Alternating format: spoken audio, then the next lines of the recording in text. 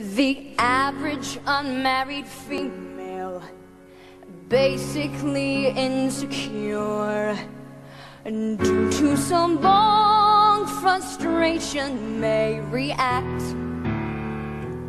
with psychosomatic symptoms difficult to endure, affecting the upper respiratory tract. In other words, just from waiting around for that plain little band of gold, a person can develop a cold. You can spray her wherever you figure the strap to cockeye lurk.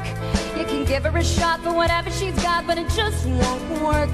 If she's tired of getting the fisheye from the hotel clerk, a person can develop a cold. It says here, the female remaining single, just in a legal sense, shows a neurotic tendency. See notes. Chronic organic syndromes, toxic or hypertense, involving the eye, the ear, the nose, and throat. In other words, just from waiting around for that plain little band of gold, a person can develop a cold.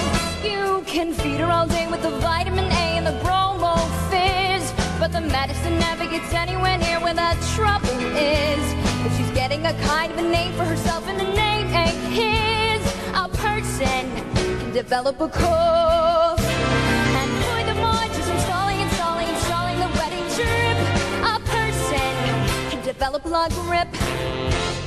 When they get on the train for Niagara and she can hear church bells chime, the compartment is air conditioned and the mood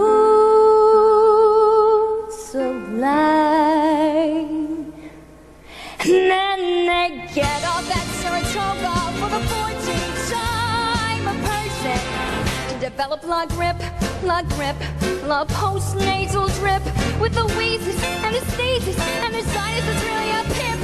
From the lack of community property and a feeling she's getting too old, a person can develop a